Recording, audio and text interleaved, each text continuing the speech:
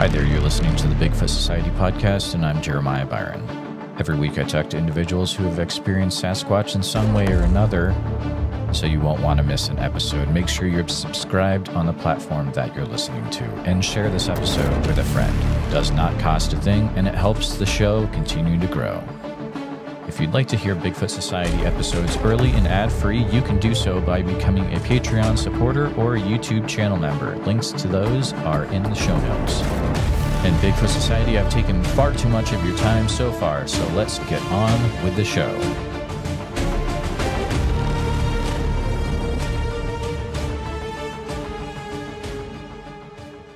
All right, Bigfoot Society, we've got the privilege of talking to Mr. Fred Roehl tonight.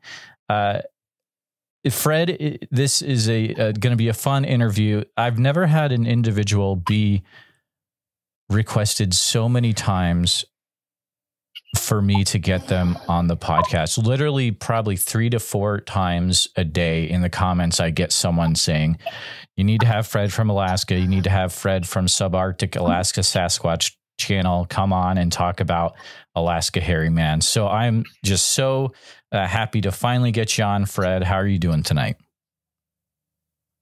Oh, I'm doing great. Thanks for having me. Oh, fantastic. And just to give, there may be some listeners that, don't know about you yet, but if you're not following and subscribe to the Subarctic Alaska Sasquatch channel on YouTube, you really need to make sure that you do right after this. It's pretty cool because you're recording Alaskan Hairy Man encounters, your First Nations Alaska Native, and your tribal council member from Dillingham, Alaska, which is just awesome that you have that connection. You can really be connected to the stories that you are recording and reporting. So it's awesome, Fred. And remind me the area that you are based out of. Is it Dillingham then? I'm from there. I'm from Bristol Bay. I currently live in Wasilla, Alaska. There's no job opportunities in Bristol Bay unless it's seasonal, because a lot of the good jobs there, whether it be hospital or otherwise, are already taken. So it's just not a very financially viable place to live year round. Gotcha. Yeah. And from what I've gathered from other interviews, it can be a pretty hostile environment to live in Alaska, but it is a beautiful environment, but it's also it can be a very unforgiving. You don't get too many chances up there. Yeah. Like I tell people all the time, Alaska don't care. It really don't. It's irrelevant what you're prepared for. You never know what you're going to get up here. It's always different. Absolutely.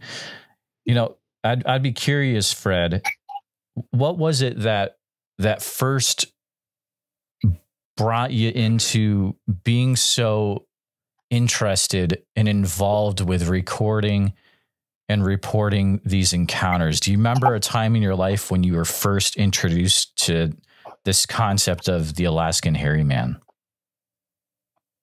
Oh, geez, I was a little kid. My auntie, when we were young, we always had fish camp, hunting camp, and so on in the village. And when we were really young, we were too young to participate in pulling and hauling nets and picking fish. So one of our aunties would watch us during those months. And especially my Aunt Lucy, she was one of the most boisterous and outspoken people when it came to watching out for the hairy man, because it wasn't just some mythological folklore. It was a fact of life, just no different than beware of a moose at the end of the driveway. It may stomp you to death type of thing. So she would always warn us about, don't follow strange whistles into the woods. Don't go into the woods alone. Don't turn your back on the woods. Don't be out after dark. The hairy man will get you. And as a kid hearing these things, over and over, being a little kid, I thought I was savvy, and I thought they were just trying to keep us from having fun. And so in 1983, I remember it clearly. I snuck away from the group that was in the front yard of my grandma's house. Her property was right at the end of the runway next to the Dillingham airport at the time by Squaw Creek side. And I snuck away from the group because I wanted to work on my tree fort. And so I'm approximately about 120 yards away from my grandma's house on this little trail. And it was open, but about 70 yards in front of me, there was a big bunch of willows. And they're about 10, 12 foot tall, roughly. And I had my path I had to take through those willows to get to where I was building my tree fort. And I was about 70 yards from it. And I was staring at my feet at the time. I remember it clear as day. And something just told me, look up. And when I looked up, I saw this big shadow in the willows. And I immediately, my Uncle Leo was like 6'2". So I thought it was him at first. And I thought, oh, crap, I'm going to be in trouble. And it wasn't my Uncle Leo. This thing screamed at me. The most blood-curdling, just scary thing I'd dealt with at that time. And I turned around and ran back. Of course, I got in trouble for it and whatnot. And then a little bit later that season in the fall, we went up the Nushagak River on a 32-foot Rawson fishing boat, and we used that as our base camp for moose hunting at the end of fishing season because my family was deeply involved in commercial salmon fishing. And so we would use that big boat as our base camp. We would anchor out in the river and use a small skiff to go and get our moose and whatnot. And we had this A-frame built in the back of it on the stern side to where we had a tarp over it, and we could hang our moose meat and it wouldn't get rained on and it could hang and all that kind of stuff, right? So we were on our way back from hunting camp, basically, and there was a handful of us younger cousins, a few older cousins that were in their mid to late teens, and two of my uncles and my dad. And we got stuck on a gravel bar just at Black Bluff by Angel Bay, which is the tidal area of the Nushagak going into Nushagak Bay from the river. And it's right where the fresh water meets the ocean water. And we were stuck.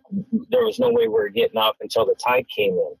And so one of my older cousins, after a little while, the adults were stressing that they didn't want the boat to tip over and then potentially, take on water when the tide comes in. So they were working things out, how to stabilize the boat and all this so it didn't tip or whatever. But one of my older cousins was like, let me get the younger kids out of your hair. I'll take them sport fishing, with rod and reel in the skiff and, get them out of your hair, basically. So we all got our fishing poles into the skiff and we're backing away from the boat. And there was a lot of commotion because you got the outboard running, you got the adults on the boat still talking. And us kids, we were just concerned about fishing, we're all excited or whatever. And there was this screaming going on, but we weren't putting two and two together. And then we were hearing this splashing going on. And my dad and my uncles were sitting there screaming, waving us back. We came back to the stern of the boat, and immediately they were taking us kids off as quickly as possible. And when we all got on deck and we were going into the basically the cabin of the boat where the wheelhouse is, the screaming was really, really loud. And we noticed because one of our other cousins was pointing up to the Black Bluff, which was about 70 yards away and about 65 feet above us, roughly. And there was this silhouette up there of a hairy man, and he was screaming and started throwing rocks. And, everyone, they were concerned, of course, because it's throwing rocks, but none of the rocks were hitting the boat yet. And then one broke through the tarp and hit a piece of moose hindquarter that was hanging there so hard it snapped off of its line and fell to the deck.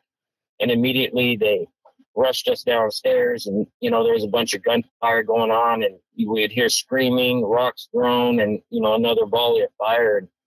And that was basically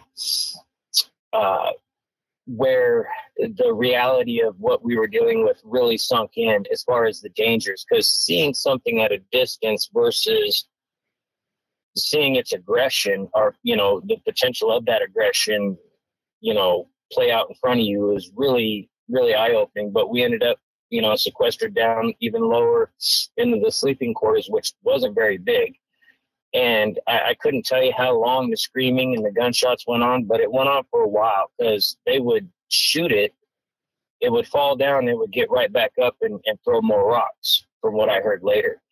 And eventually we fell asleep down underneath there. And when we woke back up, we were at the, Dillingham boat harbor.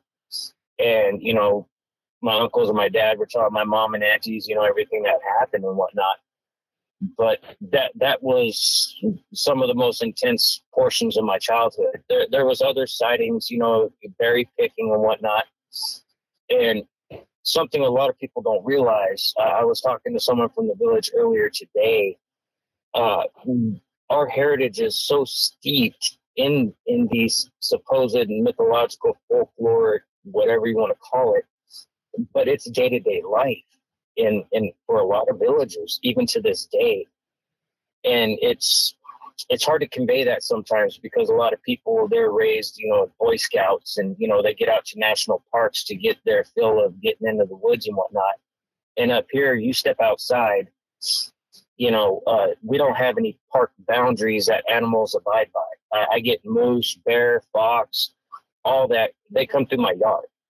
You know what I mean? So it's a different dynamic up here. It's totally different. And when it comes to things like the hairy man, little people, Kushtaka, whatever you want to call the otter man, there's moose man. There's a bunch of different stories, if you want to call it that, but they're all based in reality. And I think a lot of people just chalk that up to, oh, that's just mythological talk. That's just, keep kids in line and this and that. And it's not the case, because I know of many villagers that could go on for days about hairy man experiences they've had, or their relative has had, or, so on and so forth. So it's really, it's basically day-to-day life for a lot of people in the village.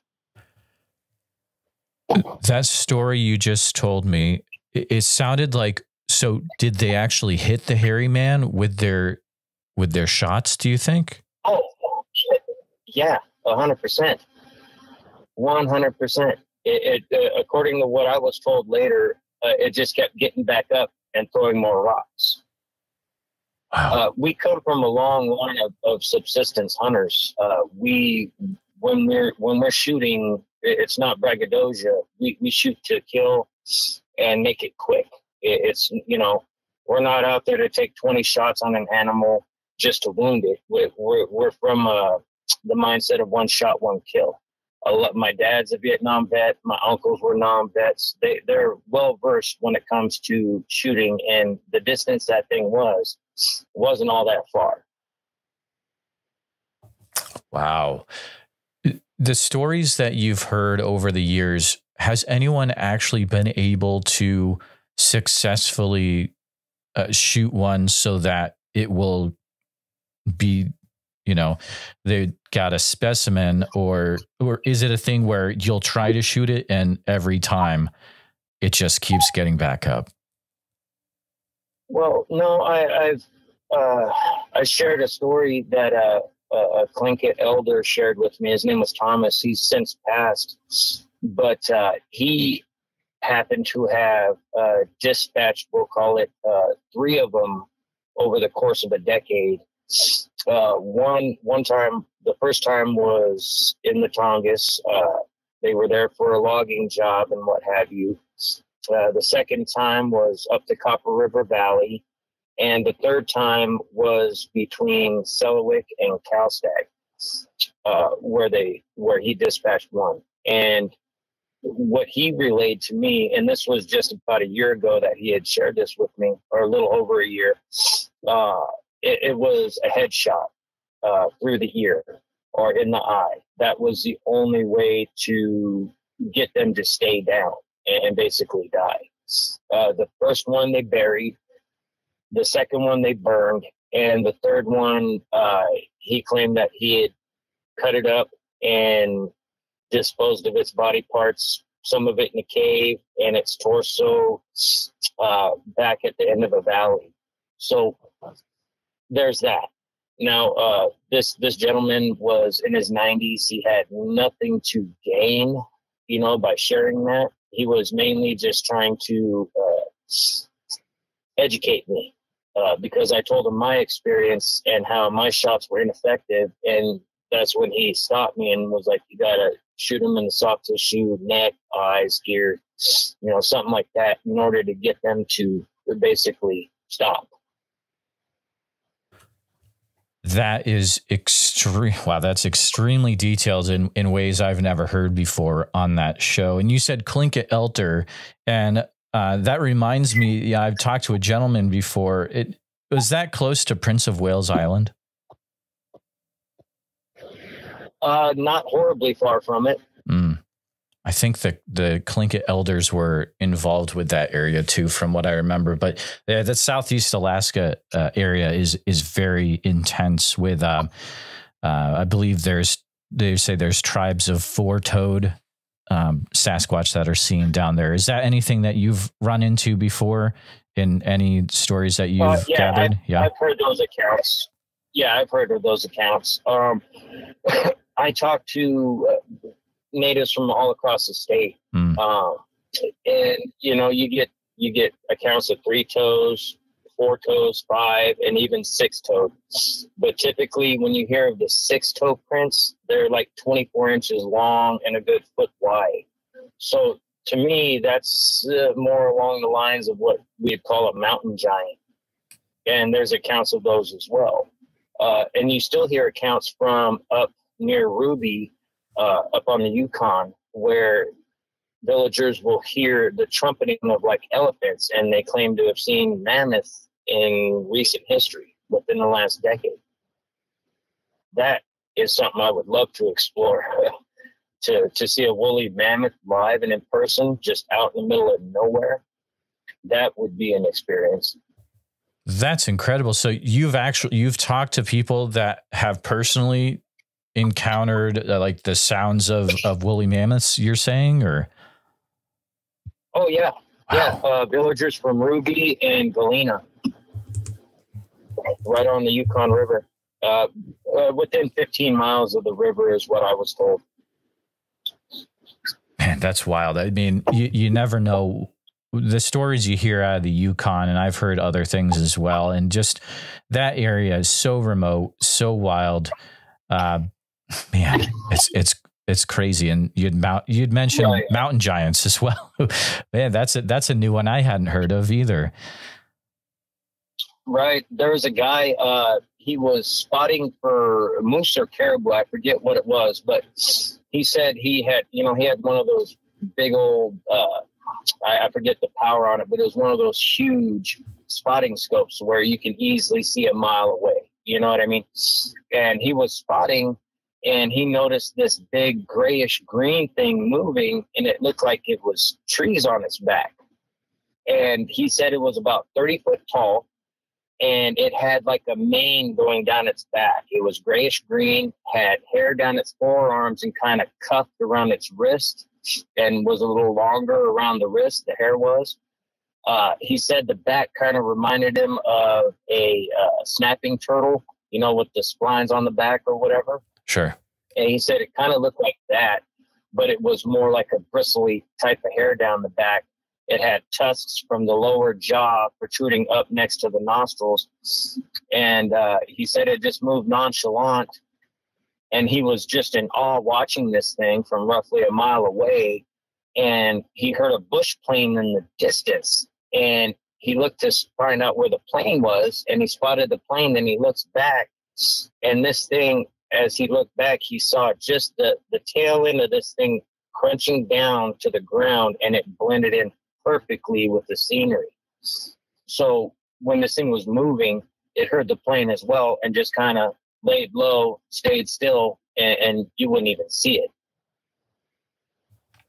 That's incredible, man. I wonder if anyone has ever captured actual like video evidence or anything of creatures like that. That's a new subject for me, man.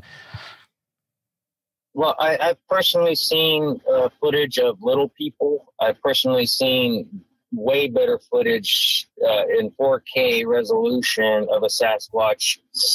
There's a homestead down on the peninsula, and these people contacted me about a year ago.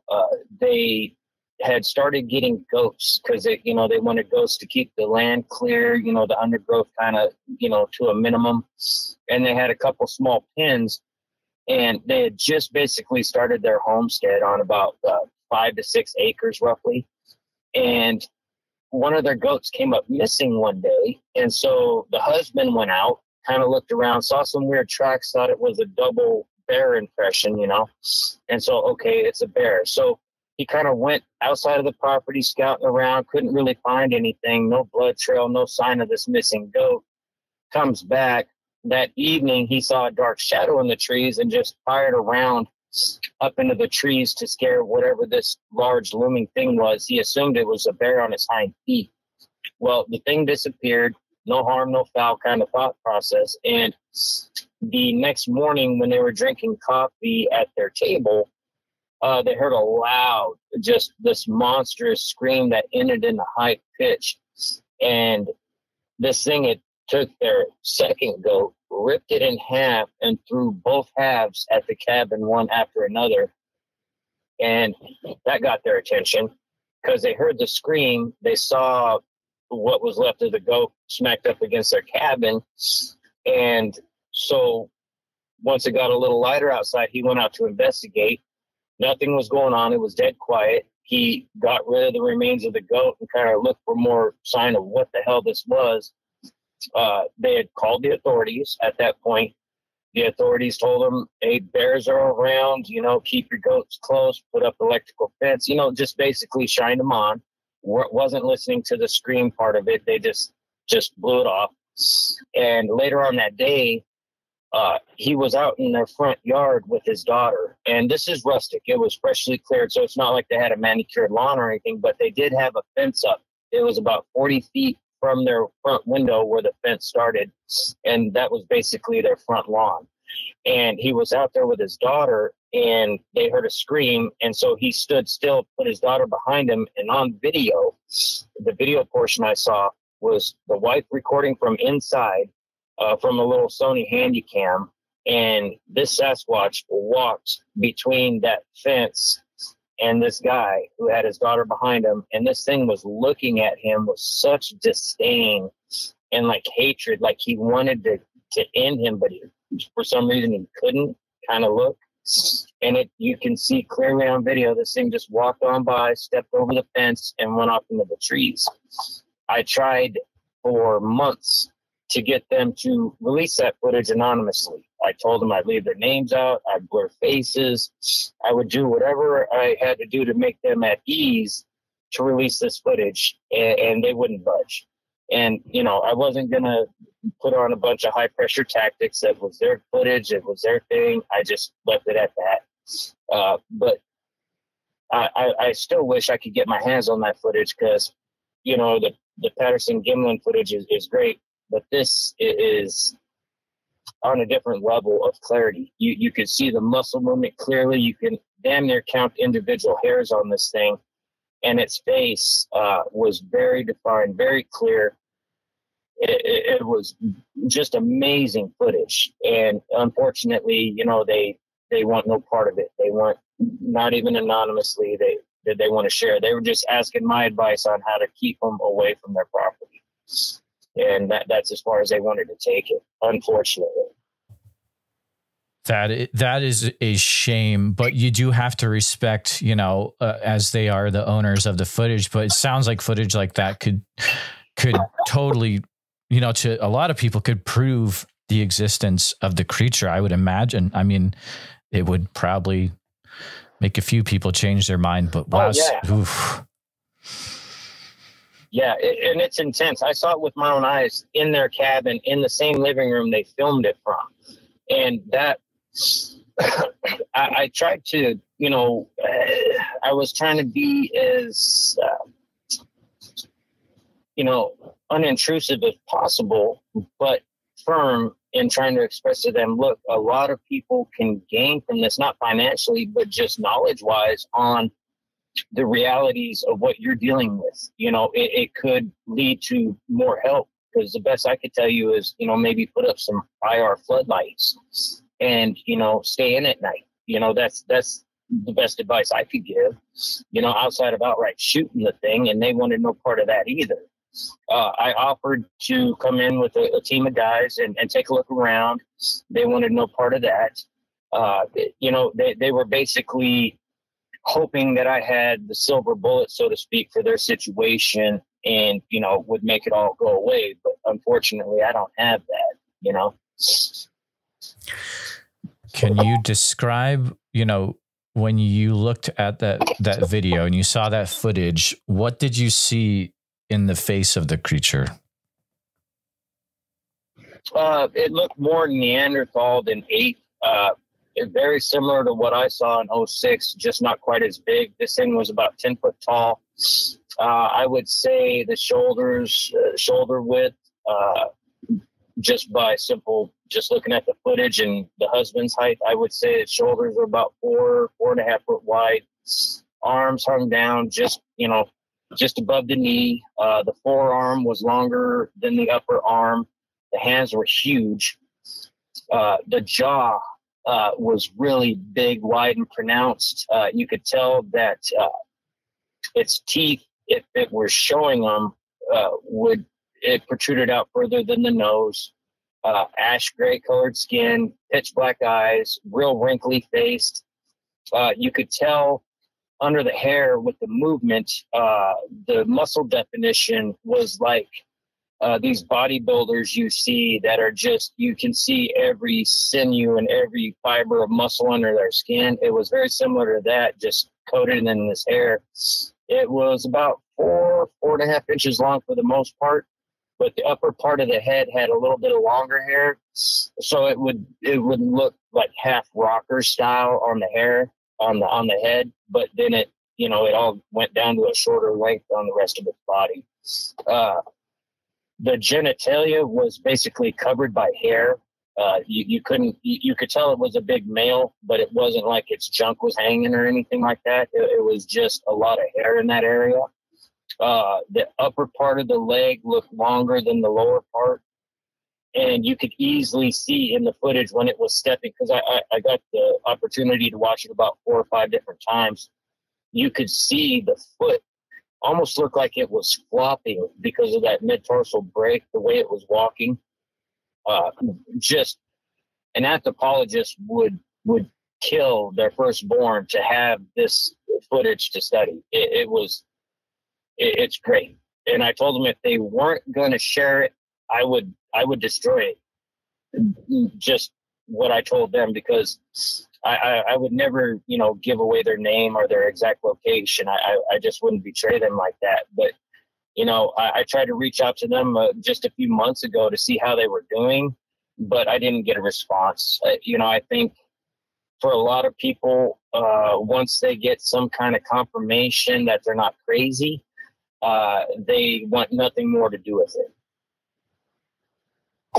I agree with you. That lines up with, people I've talked to, is a lot of times they just want to share what they've experienced so they can go to sleep at night and feel like they're not crazy. I totally get it. My goodness. Right. Because, on my channel right now, I have 172 videos. If I was able to share every encounter shared with me, that, if they were open to it, even if they remained anonymous, I would have 400 or 500 encounters on my channel. It's just a lot of people, they want to talk to someone who ain't going to judge them and get it off their chest. And it seems like a lot of them, once they get it off their chest, they can let it go, so to speak. For some people, speaking it out loud, because a lot of the people I interview, I talk to them 3, 4, 5 times just so I get their encounter down. So when I relay it in a video, I can give the finer details. I can walk them, the viewer through it to where they feel like they're in that place at that time. And, talking to the people, it helps me, for one. It's kind of like a form of therapy, but also it helps the listener to better understand, terrain, time of day, circumstances, all that kind of thing, versus if I was just like, let's say, reading an email verbatim. You know what I mean? Because those finer details and nuances, you're not going to pick up in an email. You get that from talking to them, the inflection in their voice when they're talking about their encounter, whether there was a comical moment or, outright deadly type of feeling that they felt. There was a federal investigator, his name's Robert Johnson. He shared his name willingly. His videos, Unknown Fear and Denali, right? So when I talked to him, he said, you can use my name because I didn't see anything. He was at the White Moose Lodge in Healy, Alaska, just right there at Denali. He was on a motorcycle trip up visiting his son or whatever. He ended up having to stay there because of heavy rain. But there was a banging on the back of that hotel that scared him. Now, this is an investigator, anti-terror, been to the sandbox, as he put it, counterterrorism, well-trained, been through the trenches with, combat vet, basically. And this thumping, this banging on the back of this hotel scared him to his core. He said he didn't understand it because he didn't see anything, but just the presence of this thing and feeling the power behind the banging on the wall scared him. And to me, that speaks volumes. If someone that's been through something like that can be scared to their core, like a little child who's been through that to me, it says a lot about the creature we're dealing with up here. It's not your forest friend. They're not here to help you with anything. Type of creature, and that's one of the driving forces on why I want to share Alaskan experiences, is because what we deal with up here is far removed from some of the encounters you may hear about down in the States. It's a totally different environment. I think they're more aggressive because the seasons up here are so short. It's already in the fall. It's already been below freezing, in the mornings already. Because of that short cycle we have up here, I think they're a lot more vicious because of the limited resources that can be attained in that short amount of time. So you get a lot of encounters from moose hunters, caribou hunters, salmon fishermen, berry pickers. Every resource people go out to attain up here is typically an encounter location, or a potential encounter location. I get accounts all the time from the villages, like the ones outside of Bethel, Russian Mission, Mountain Village, places like this, where out berry picking, these things have been known to try to lure women away, with this slow motion wave. I've had a young lady in her early 20s share with me not too long ago where they were just checking the conditions of the berries to see if they're almost ripe for picking, her and her little cousin. And they're in the wide open tundra, nothing around. They get to this, it was basically a horseshoe-shaped trail. They get to the apex of it roughly, and all of a sudden, there's this hairy man about 70-ish feet away, roughly. And initially, she said she was almost in a trance-like state, like she felt peaceful with this thing waving at her.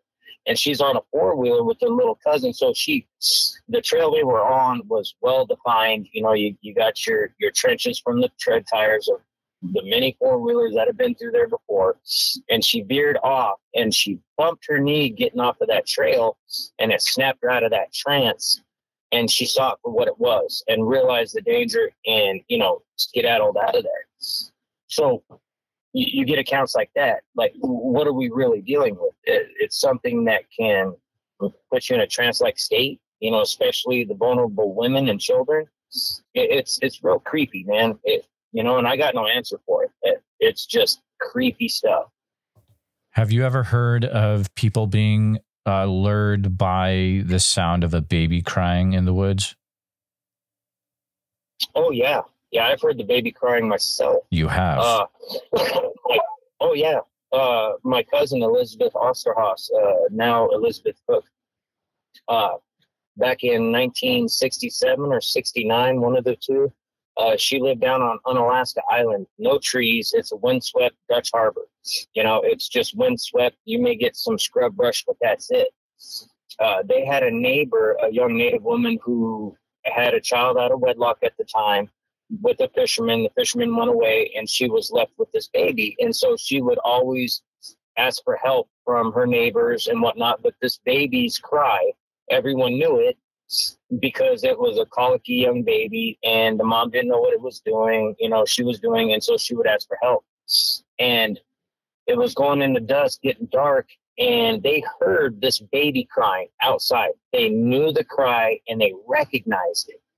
Well, they go outside, her and another cousin, to look to see what was going on with the baby crying, making sure the baby didn't need help. And they get outside, they go around, they don't see anything. And they're going back into their little apartment. And right in front of the bay window, 10 feet away, looking at him, is this hairy man imitating that baby cry to a T. To perfection. She said that it sounded identical to the baby cry. Now, to me, that's a level of cunning that is just unreal because they're literally using a woman's natural instinct against them. They're using that baby cry to lure them out. That is some cunning stuff, man. Just cunning. Go ahead. No, it just boggles my mind, and that's why we're raised up here. There's nothing good that comes. We were never raised to follow them. We were never raised to track them. So when I got into this YouTube thing and I started going to look around, it was hard for me to get into it because culturally and the way I was raised for so many years, we didn't follow. We weren't out to, take photos of tracks because we saw them often enough. We weren't out to capture video footage because we seen them often enough. It wasn't on our to-do list. It wasn't a big deal. It was just what it was, So it's been kind of a strange transition doing what I'm doing now. It's just different because culturally, the way I was raised, it's night and day difference. Because I still talk to elders that are like, they'll tell me better than to go look for them. Nothing good will come of it. And I heed their warnings, but yet I feel it's important. I feel it's a public safety issue. People go out there. I've talked to hunters, man, that have been going to the same spot for 40 plus years, never had an issue, never heard nothing crazy, never seen nothing crazy, but 20-minute experience, and they will never go back there again. They've given up hunting. They won't even go out in the woods because it's just one random encounter. And that's all it takes. And that's another thing that boggles my mind is the randomness. You can have a group of 100 guys go to the same spot every year for their caribou. None of them have an issue. Then 1 year, one of them will have an issue. Their caribou gets taken. They have a sighting or whatever, and it's done for them. They no longer go hunting. It's just so random in nature. I want to address something really quick. If listeners heard me have like an interesting reaction a little bit ago, I just was having such just the picture I had in my mind of the hairy man imitating the baby cry and the person seeing that actually happen. That's something that, man, even if you're imagining it, that I can't imagine actually seeing that in person. That's not a good thing to see. No, not at all. And she's in her late 80s now, and she still gets an expression on her face of almost like shell shock about it, and that happened back in 69. You know what I mean? Like these with my channel, I share people's encounters, and the way I do it is the way I was raised. We have an oral history, an oral tradition. We don't write things down. We just pass it down, verbally. And so that's why I treat the encounters. If anyone watches my channel, they know what I'm talking about. I try to bring the listener into that moment. And that's what our elders did with us, you know, whether it be, caribou hunting. We were up here, we took the third slough on the right, and you go up past the berry patches, you get into the scrub brush, and, you know, you'll find the caribou back over there. You know, the level of detail we were raised with when sharing information with each other it wasn't to, I'm going to share all the details. It was life and death. You know what I mean? It had to be accurate information. And that's why I get upset with those who claim oral history is just that. It's fanciful, it's folklore, it's mythology, you know, that kind of crap. That's so inaccurate. Our oral tradition and our oral history allowed us to live this long. I mean, Cambridge was built in 1692, Harvard. Okay. The first brick and mortar that everyone touts, you know, their education from. Well, our oral history goes back a millennia past that, you know, even further. So, you know, when the educated get this idea that, well, because they learned something in a book, therefore it has more relevance and validation versus something that was passed on orally, I scoff at that. That's the level of arrogance that is just, I don't go for that crap. You know what I mean? Because it's dismissive. You know, they want to call it archaic, you know, whatever, and just chalk it up to folklore. And that's not the case. It's not the case at all. That's extremely interesting. I've never thought of it that way before, but that is very, very cool. Fred, so you mentioned earlier how there are these times in your early childhood where you experience things and saw things. Were there times also as you got into adulthood where, you know, you had experiences that kind of cemented it into your mind at an older age as well? Oh, yeah, several different times. But okay, let me break down for you. So, sure. We would see them at a distance on a regular basis. Now, I'm not saying every day, but on a regular enough basis, we would see them at a distance. And usually what would happen in those occurrences they would either run off or scream at us and break something. We would run off, and it was always at a distance. It was never like right up on us, except for a few times in passing, but it was always just inside a vehicle, just inside a house, things like that, to where they would typically leave or we would leave. In 95, me and my cousin Spencer and a couple other people, we were looking for woodland caribou. They're a little bigger than your standard caribou, what you would call a reindeer. And we were checking these alpine meadows where some locals said, hey, they mill around up there. If you go up there and look, you'll probably find one. So we wanted one. And so we're up there on foot. We had beached our skiff and we walked up this hill, and they're sloping kind of like steps as we're going up to each of these little alpine meadows. And we got up to the most upper one in this portion of basically the Wood River Mountains. And we got up to this step, and it was a lot of grass and muskeg, just the beginnings of like probably an ancient beaver pond, I would guess, because of how the land laid. But it was all grass through there, and there was trees off to our right-hand side about 80 yards away, roughly. And these are black spruce, so they're not very big, and, you know, they're just, you know, they were there. Well, when we get up there was no wind, and the grass was about 4 foot tall. And so we're looking around for a sign of caribou, and the wind blew from behind us and started, you know, the grass moved like you would see a wave crash against the beach. You know what I mean? And this grass was moving, and this one portion didn't move. It was a female Sasquatch, and it was squatted down. And if the wind hadn't blown, we would have never seen her. But the wind blew, we noticed, and immediately she stood up because the gig was up. We saw her. She stood up. She basically had a caramel kind of dead grass color, and she was darker on the lower portion of her body.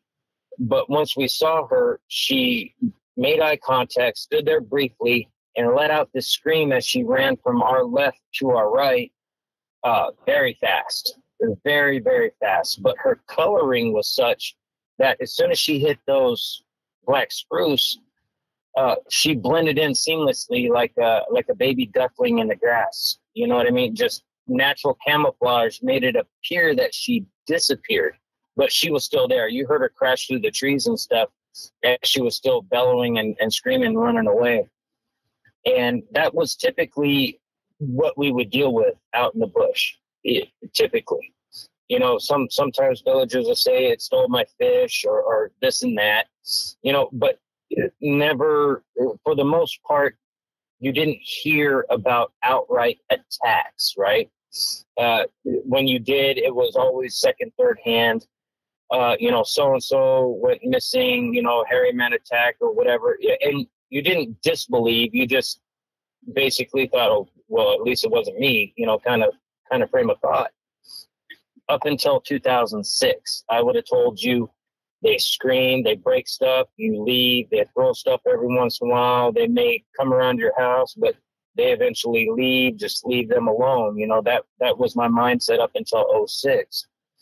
And what happened in 2006 is it actually started in 2004 when my uncle, he wanted to go gold prospecting, and he knew he had to get portable sluice box, you know, everything portable because, you know, we had limited capacity in a 22-foot skiff, and he wanted to be efficient.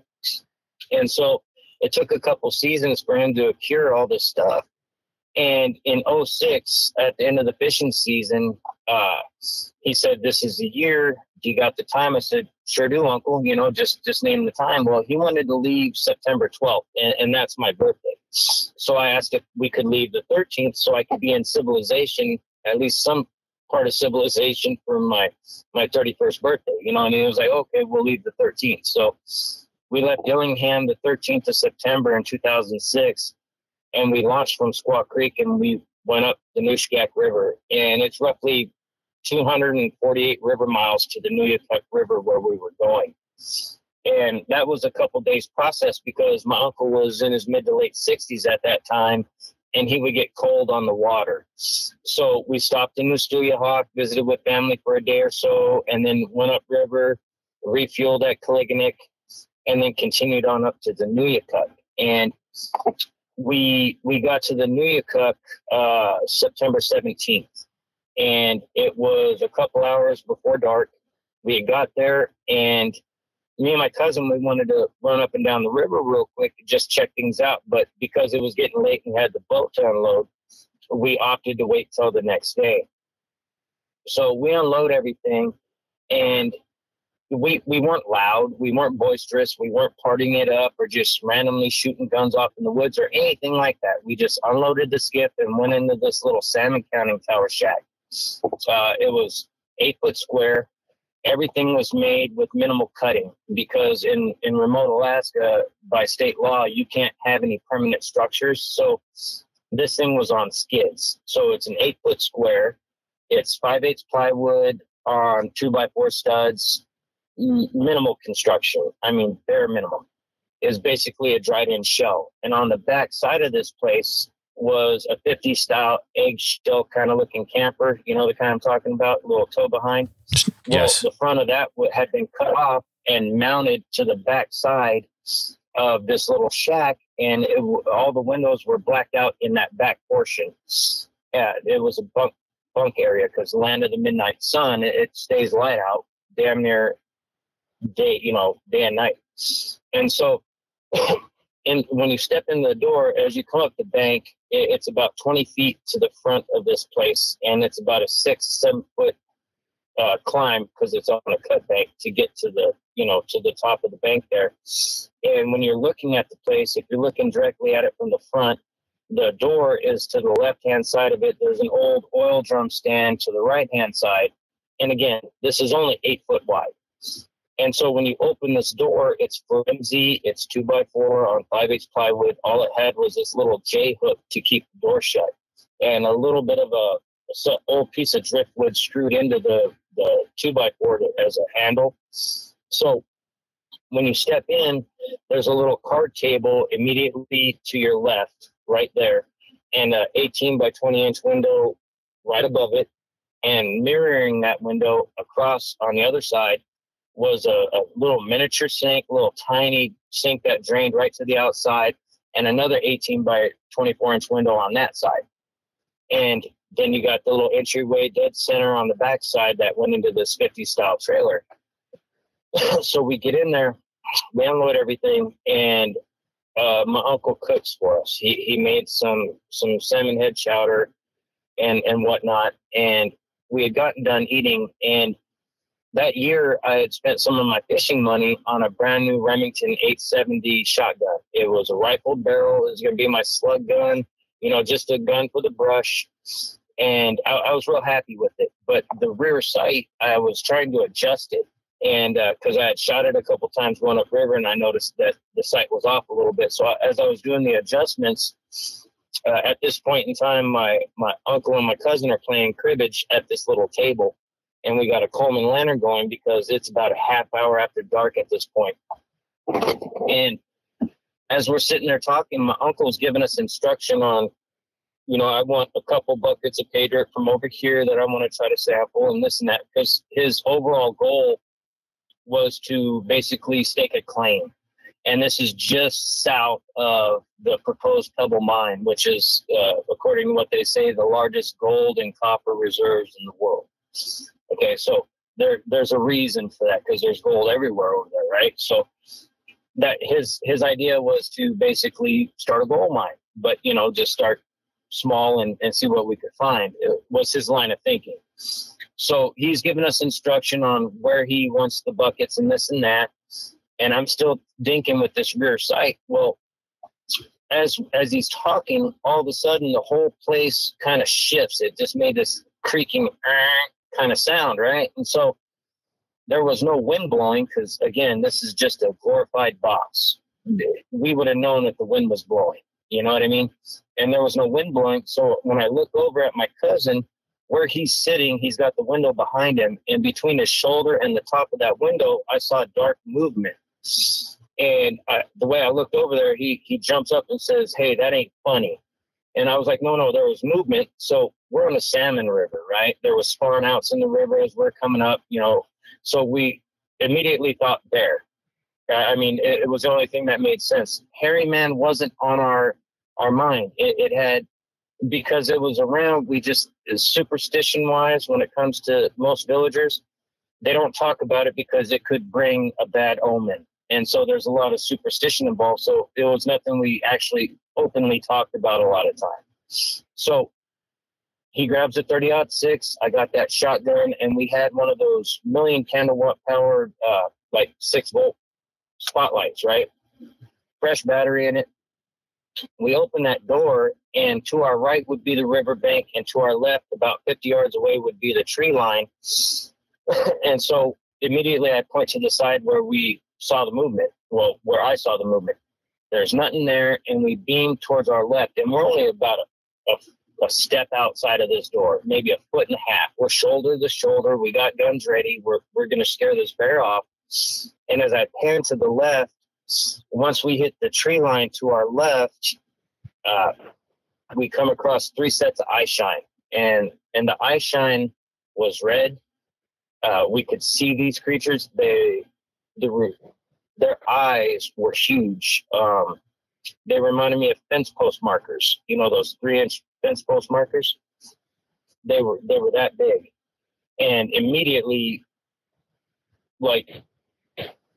shock took over. It seemed it was ominous, an instant feeling of dread, because typically from what we've experienced before, you beam a flashlight at them, they kind of duck behind a tree, they kind of try to hide themselves. Well, these 3 didn't move. They just stood there. So we ducked right back inside, and I shut that little J-hook. And what was really weird is it felt like we put on earmuffs as soon as we went back inside, and I shut that little J-hook. It was like everything was muffled. I was talking, And it's, have you ever been on a plane where your ears haven't fully popped, so the person sitting next to you sounds like, they're right there, but they sound kind of far away. Oh yeah. It was that kind of feeling. And so I'm talking, and I'm talking to my cousin. I was like, as I'm talking to my cousin about, you saw what I saw, right? And I tell him, Uncle, there's a hairy man out there. There's 3 of them. As I'm saying that, within a moment, my cousin's on my left shoulder, and he's holding the barrel of that 30-06 with his hands kind of like just down. He had the butt of the gun down between his feet. I had just set the spotlight down, and I'm holding that shotgun in my left hand, kind of offhanded, trying to discuss what we're seeing. And all of a sudden, my cousin is, bam, underneath that card table, had a death grip on that barrel. And he's kind of moving his arms up and down like he was churning butter a little bit. And he had wet himself and was just kind of not writhing around, but kind of twitchy a little bit. And he's looking towards the opposite side, towards that window. But me and my uncle look at each other. We look down at him. We look back at each other. And we realize he's looking across the little room to that other window by the sink. So I'm literally about 3 feet from this window. And we both turn at the same time. And once I made eye contact with this, once my eyes made contact with this thing, I could tell it was looking at my cousin. But as soon as I was looking at it, it turned its gaze at me and furrowed its brow. I only saw from the bottom of its nose to the top of its eyebrow in that 18-inch space. It had ash gray skin. Its eyes were like black translucent marbles. There was a slight glow to them from the Coleman lantern, but it wasn't like a full-on eye shine. It was a little dulled down. Within 2 milliseconds, I immediately knew what it felt like to be prey. I knew what it felt like to be the rabbit in the hole with the wolf outside. It wasn't no mind speak. It was in the air. It was something about the energy in the air was that of death, like, and the way it looked at me and furrowed its brow to kind of like glare right at me. Within milliseconds, it's taken way longer to explain it than how it happened, because I turned, it gave me that look, and it started moving out of view of the window towards my right, and I just shot through the wall right there 3 times with that shotgun. And what was weird is I discharged a shotgun in the small room, and there was no ringing of the ears. It just sounded like a thump, thump, thump, because of that pressure and this pressure I'm referring to, it stayed the whole time during this whole encounter. So it was constant. It didn't vary. It didn't get less or heavier. It was a constant. But so I shoot the 3 times, and immediately there's a scream and a simultaneous shift of this place. And, I thought it was going to push us in the river. We're less than 20 feet from the bank. I really thought we were going in the river, but there's this scream that was so loud, it shook everything in there. That pot that the stew was made in, it rang like a tuning fork from the scream. The lantern was swinging. It almost took me off my feet, and everything went quiet. There was no more sound. My cousin wasn't responding. My uncle said a couple things, but he basically went and sat in the bunk room there, and I'm freaking out. I was yelling at them to help me. I felt all alone, and I'm amongst some of the most hardcore subsistence hunters that I have ever known. My cousin, for example, he was shoulder to shoulder with me with a charging sow. Over 800-pound female brown bear charging us. He stood his ground. And to see him, he had wet himself. He's babbling underneath the table. And my uncle isn't engaging me. And so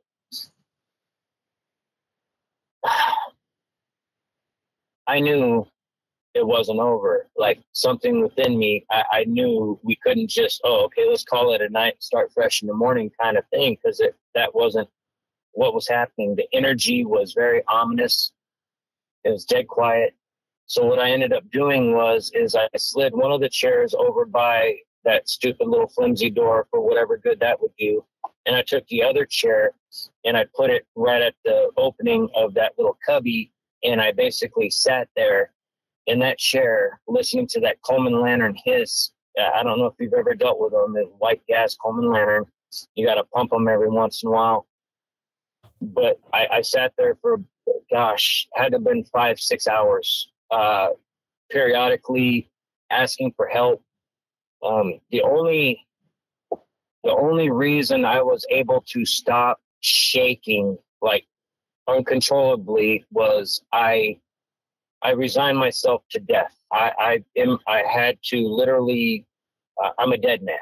I had to accept it, and that was the only way I could rationally think. I staged a bunch of ammo. I tried to get the 30-06 for my cousin, but it was loaded and he wasn't letting go. He still wasn't responding. He was still in la la land. And my uncle was basically shut down. He wasn't saying much. He had his Bible. He was being quiet. He had basically no advice to offer, and he wasn't engaging whatsoever. And so I sat there, pumping that lantern every once in a while. I was gripping that shotgun so hard that it hurts my hands. I would have to let go and shake life back into my hands because my hands, I was gripping it so hard. And, you know, when a moth would hit the window, oh my God. There were several times I almost Swiss cheese that place from the inside out just from a moth hitting the window.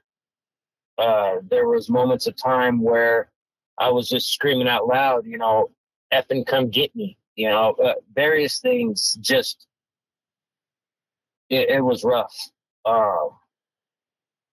Because I was there with two other people I loved, but no one was helping me, you know?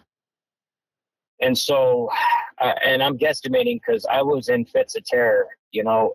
So the time frame of how long I sat there without my cousin responding, I'm guessing 5 to 6 hours, give or take. Because again, I wasn't fully in my right mind. But I knew in my heart of hearts, I couldn't just go lay down and call it a night. I just shot this thing through the wall, and I don't know what else is coming, you know? We saw the 3 sets of eye shine. This one was looking in the window at us. So I knew it was going on. Whatever was happening, and it's going to be what it's going to be kind of thing. Once my cousin did start coming out of his stupor, and it took a while because he was incoherent. He was babbling stuff that made no sense, gibberish. But once he was back more to himself, and I got him talking, we got him changed, and I got him calmed down enough, you know, by reassuring him, I shot it, man. It ran away. I shot it. It's gone. And you know, that helped. It brought peace and calm to him a little bit, but we were still in the middle of it, you know? And I asked him, I was like, what did you see? And once he pulled himself together, he told me that it showed him his teeth. And from what he said, when he was standing next to me and I was talking, he looked out that window and there was enough of the light from the lantern that he saw it. It was a little further away from the window and it showed his teeth and his body shut down. And he said when he was under the table looking, he was trying to tell us, but nothing would come out. He was just seizing up, basically.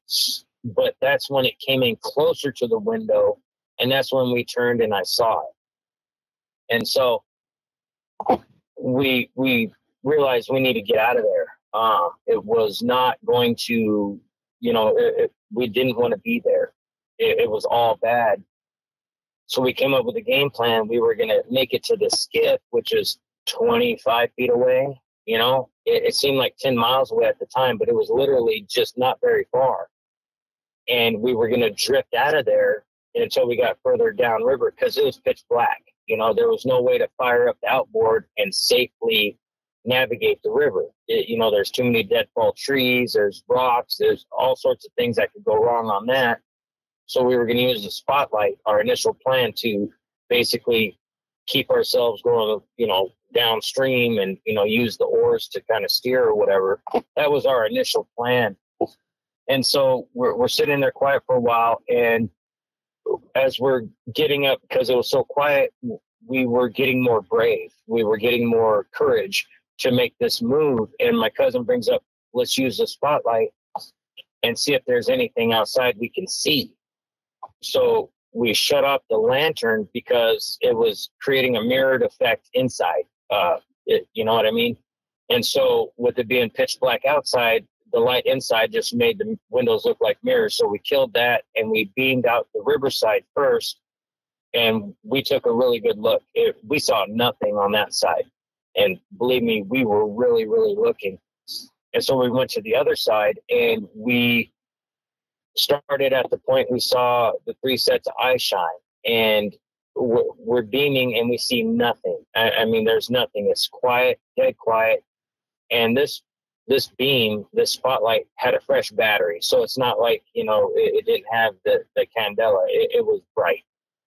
And we beam, and there, kitty corner off the back side of this shack, about 40 feet, there's this old outhouse that long out of use, but it was about 8.5 foot tall. It was built with minimal cuts, and it had a one-sided roof, but at its highest point, it was about 8.5 feet tall. Once we beamed back to that point, we noticed this big hulking silhouette behind it. It wasn't immediately behind it. It was kind of back a little bit from it. But this silhouette was every bit of 13 to 14 foot tall. It was hulking, 5.5 foot wide, pitch black. The creepiest thing, its size was immense, but it was absorbing the light. It was giving nothing back, no eye shine. Even a black bear, if you beam it with a flashlight at night, it has kind of like that silky kind of chrome copper, you know, kind of reflection to its hide. This gave nothing. It was like it was absorbing all the light. It was like a big black nothing there for us. So it started moving a little bit towards our right. We immediately killed that spotlight, and we're all tucked back into that little cubby, pitch black. We were freaking out.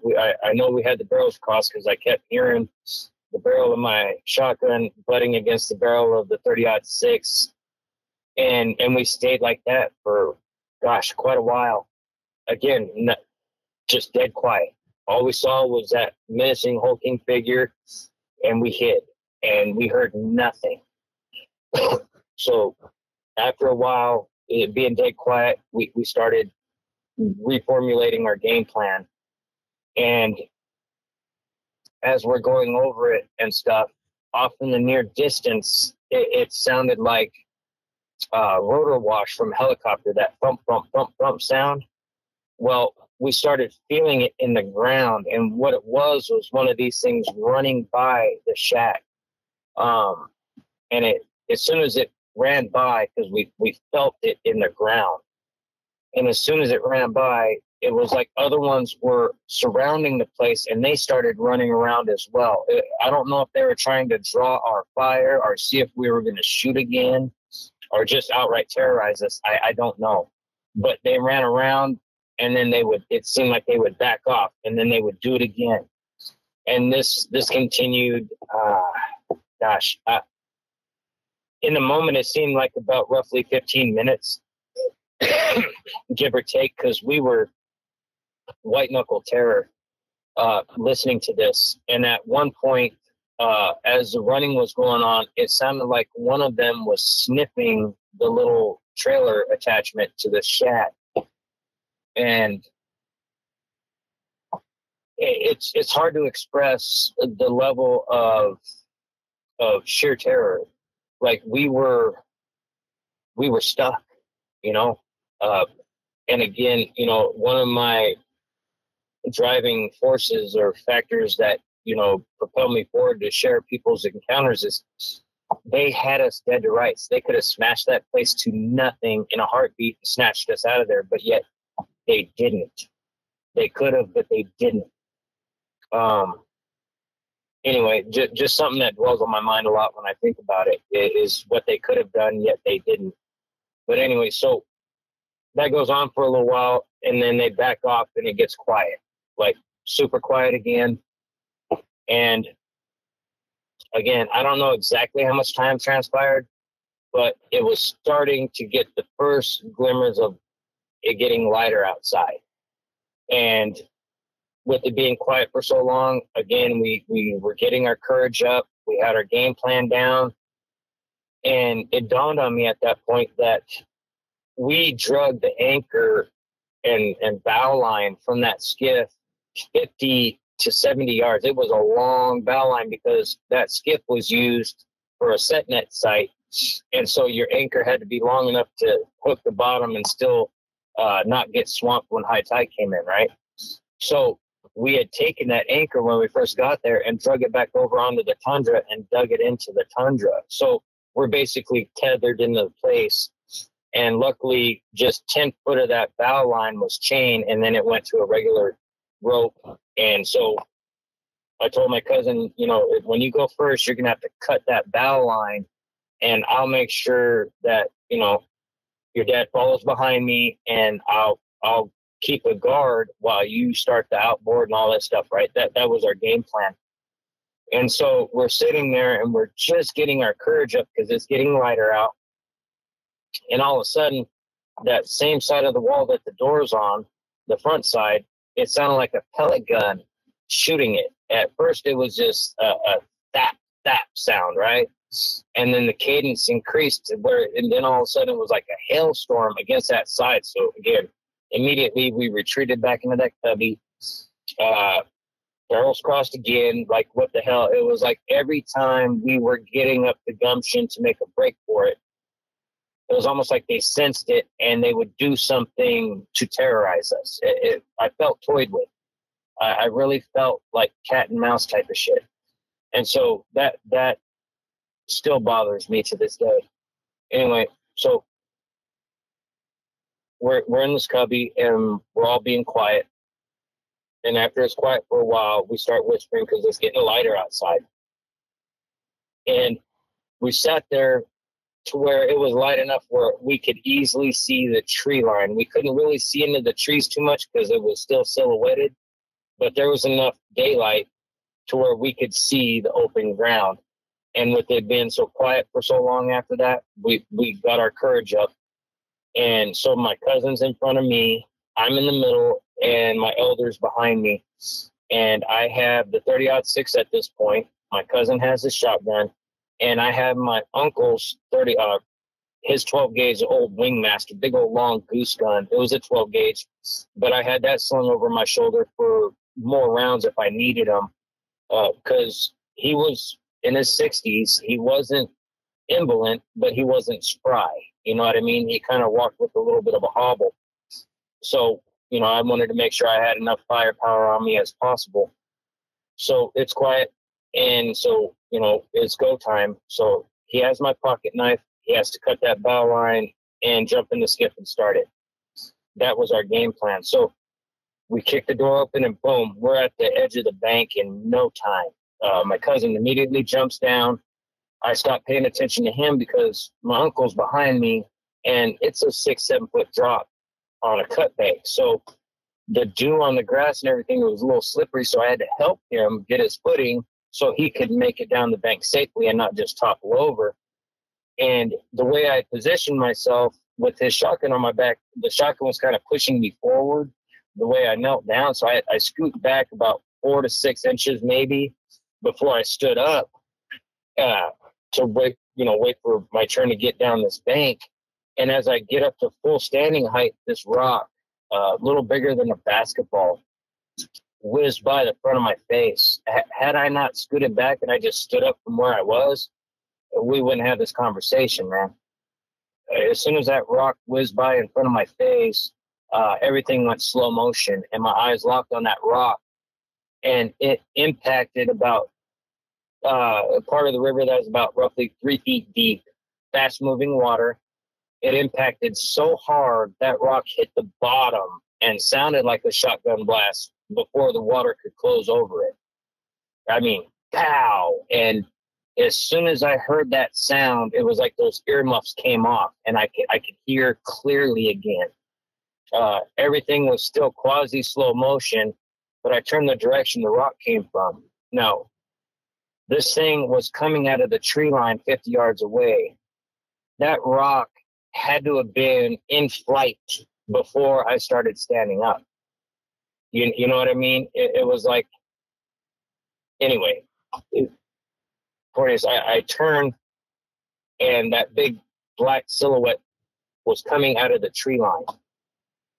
It still wasn't giving anything back. I could tell it was moving, but it was like it was gliding. And immediately with that 30-06, I put 3 rounds center mass. Bam, bam, bam. And I heard the bullets impact this thing. Now, this 30-06 is a powerful rifle. Anyone who's hunted knows. We use the same rifle to kill walrus, bear, moose. Everything we've come up against with that rifle, we've killed it. This thing took all 3 rounds, and it didn't flinch or nothing. It just stopped moving forward. It just stopped. It didn't buckle, nothing. Well, once I put those 3 rounds on it and it didn't do anything, I was getting this tunnel vision going on from the shot.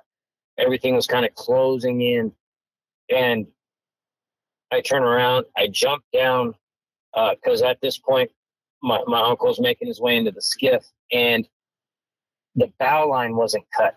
My cousin got the motor running, but he didn't cut the bow line, so I'm yelling at him, throw me the knife, throw me the knife. He throws the knife.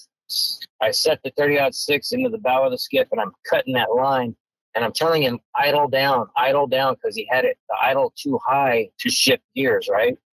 And of course it was cold, and he could only do so much, but it was a tense moment. We're kind of yelling back and forth. And as I cut the bow line and I'm putting the chain in, my uncle's kind of got his butt on the edge, and he's kind of trying to shimmy in. I shoved him in. I felt bad later because it bruised his wrist pretty bad, but I shoved him in. And when I jumped down, I noticed that my cousin had dropped my shotgun right there on the beach on this little small landing where we had the skiff perched. And so in my mind's eye, I was going to grab my shotgun. I don't know why. I had never got an answer why he dropped my shotgun on the little beach there. But anyway, so I shoved my uncle in. I'm thinking I'm going to grab that shotgun. And the chain was hanging a little more, so I dumped the rest of the chain in there. And as I'm looking at him, and I'm still yelling at him to idle down, and he idles down and it shifts, right? And all of a sudden, his eyes get real big. My uncle, when he landed, he turned around and was looking back towards the direction of the bank. And they're both looking over my shoulder up at the bank. And I turn around, and as I'm looking up, I saw from just up to about mid-shin before I realized this thing is towering over me, and I push off from the shore, and he kicks it in gear out of reverse, and we start getting up on step to get out of there. And when we were leaving, he was kind of swaying the skiff back and forth, and I thought he was just trying to get up on step. I thought he was trying to, break the friction of the water to get up on step, a little sooner. But what I found out many years later was he wasn't doing it to get on step. He was doing it to avoid the rocks that they were throwing at the outboard. One rock hit the transom so hard it left a partial puncture hole in the transom, and we skipped on out of there. And it wasn't, gosh, I was in the bow, and I'm still having this fit of everything closing in, kind of tunnel vision, and I'm looking for the 220 grain bullets for the 30-06 that we typically would use for bear. And what was in it was 180 grain Corlock soft tips, the deadliest mushroom in the woods up until that point anyway. And that's basically where the encounter ended. When we got down to where the Nuyakuk and the confluence of the Nushagak River met, we finally took a minute to take a breather. And immediately I felt like I weighed 1,000 pounds, man, from up all night with the tense muscles and everything, and finally feeling like we got away. I felt like I weighed 1,000 pounds. And that trip ruined our relationship, because when we got back to the village, anyone with a pair of ears, I was telling them, hey, they tried to get us. My uncle and cousin were there. I was telling anyone who would listen. And my uncle was in a position at that time where he didn't want it made public because of this particular position he had. And I pushed the issue. I inadvertently kind of did no good to our relationship either by pressing it so hard. But because of what had happened, I wanted to tell everybody, watch out. They tried to get us. You know what I mean? And they were more wanting to just keep it hush hush and leave it where it was. And because of what we went through, I couldn't not tell somebody and warn them, and it ruined our relationship. I was never able to fully make amends with my uncle. He's since passed. And my cousin that was with us, I talked to him once, and I went over the encounter of what I remember of it with him, and I asked him, am I leaving anything out? And that's when he told me that they were throwing rocks at the outboard. But out of 17 years, we had one 15-minute conversation since that incident.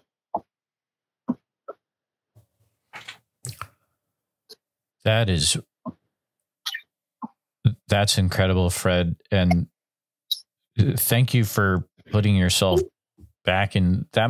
Is that hard to retell? That, I mean, that's, I can't imagine. Sometimes they're easier than others. Yeah. There's sometimes it doesn't bother me at all, and other times I get caught in the emotion of it because it ruined my relationship with my family. We were thick as thieves, man. We were 3 peas in a pod. Us three were always the ones on an adventure. Like, always. It was us three were the main ones that if there was an adventure to be had, we were on it. And since 2006, that all went away. Do you blame those creatures for having a relationship with your relatives ruined? I can't blame them. I blame the high stress and their unwillingness to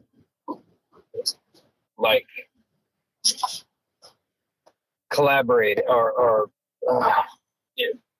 basically back me up. Sure. You know what I mean? Because I felt in that moment it was going on, I was by myself because my cousin was under the table. My uncle wasn't responsive. So it was just a further continuation of that when we got back to the village. I was told I was a crazy drunk. I was told, oh, you're just making shit up for attention. Like, why in the hell would I make that up for some attention? I mean, I gained nothing from that. You know what I mean? I gained nothing. I lost so much. I have gained nothing from it. Have you ever been back to that area, or did you never go back there?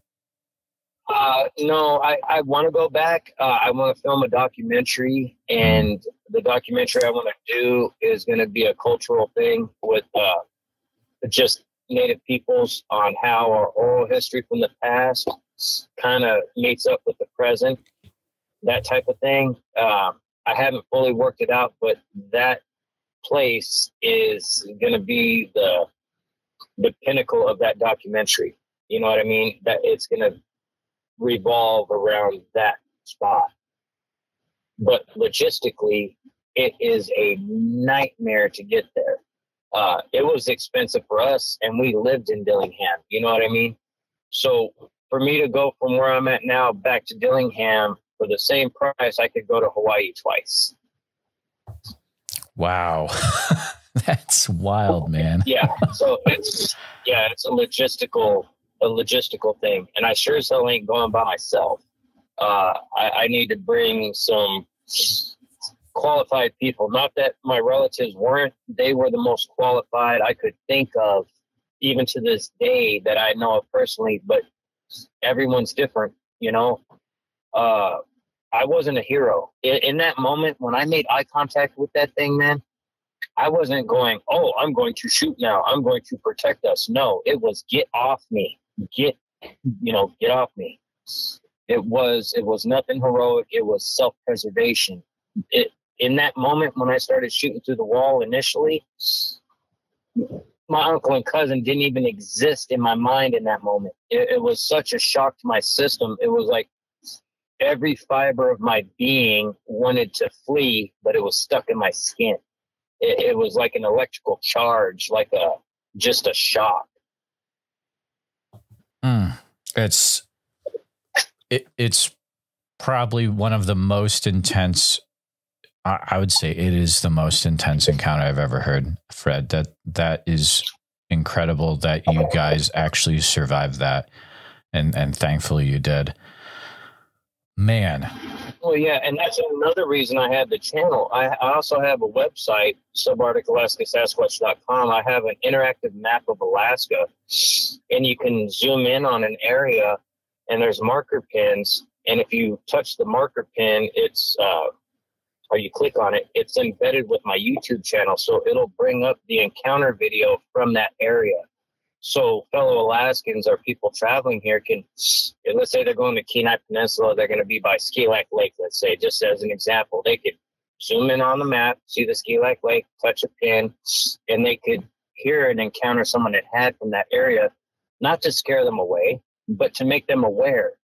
It's like bear aware signs, be aware of the bear. You know, it frustrates me that so many people have these encounters, but yet it's treated like, oh, they're making up a story for attention.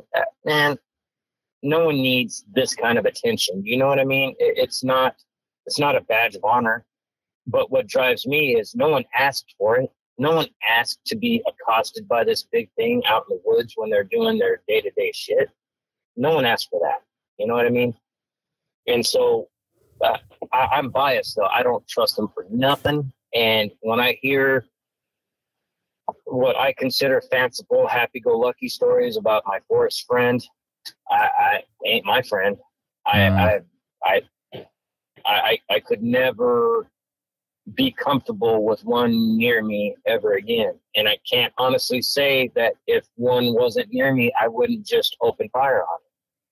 But that's my own personal bias. And sure. So I leave that out of the encounters I share from people. I just share what they shared with me. I don't put a spin on it. I give what I was given. You know what I mean? And I leave my personal bias out of it. There is a guy, Dan, he shared an experience where he was rescued by a female near the Golcana River back when he was 10. And I asked him, I was like, man, that's pretty cool. I haven't heard anything positive. So, how did you feel? And his words were, I felt like they were trying to get rid of me because of the search and rescue efforts. They had helicopters, small planes, the troopers out in mass looking for him. And he said he didn't feel good about it. He felt like they're getting rid of the nuisance versus really being helpful. Wow. This has been an incredible conversation, Fred. As we start to head towards the end of our time together, do you have any words for people that might be thinking, I'm going to go out, I'm going to find a Bigfoot this weekend? Do you have any words of advice of how they should maybe change their thinking a little bit? I would say be careful of what you wish for. And it's not going to be what you think. It's not going to be a harmonious, whatever may be going through your mind. Don't go in naive. They're not our, now this is my opinion. They're not our forest friends. And I can only speak for Alaska because I know it's different down in the States. There's a different level of aggression. Just be careful what you wish for. You don't want what you think you do. You really don't. There's a level of understanding that you're lacking, and you don't want that. Nothing good is going to come of it. There's so many people that have had encounters who had a camera in their hand and did nothing with the camera. They were so in shock. If you have a weak heart, be prepared because you may need a defib. It's not what you think it's going to be. It's not going to be that exciting, oh yay moment. No, it is life-altering, terrifying. Some wise words from someone who has had multiple encounters themselves. Fred, thank you so much for coming on and sharing what has happened to you. Do you mind taking a few more minutes and sharing with people how they can keep up to date with subarctic Alaska Sasquatch, and what's the best way to do that? Yeah, I mean, I have a couple email accounts. They could easily be found in the description of the channel. I leave my phone number, and people can contact me that way. During daylight hours, Alaska, if you're on the East Coast, I'm 4 hours behind. So, wherever you may be, just keep that in mind. I've gotten calls at 3 a.m, and it's 7 a.m. Someone's having their coffee and they're waking me up, just to ask some questions. I don't mind the questions. I put my number out there for a reason. But I'm easy to find, man. I'm really not hard. Alaskan Hairyman Project at gmail.com, or nocomp907 at gmail.com, or my phone number, which is listed in the opening of my most current video. So I'm easy to find, and I upload content when I can. I live in Alaska, so I'm in winter prep mode, and I got background stuff going on, but I'm very easy to find. If an 80-something-year-old woman in New Orleans can find me, then anyone can. There you go, man. It is incredible the type of people that find people like us. I totally agree with that, but we appreciate it. And Fred, thank you so much for coming on. I hope to be talking to you again sometime in the future, but keep doing what you're doing, man. Yeah, I appreciate it, man. And thanks for having me on.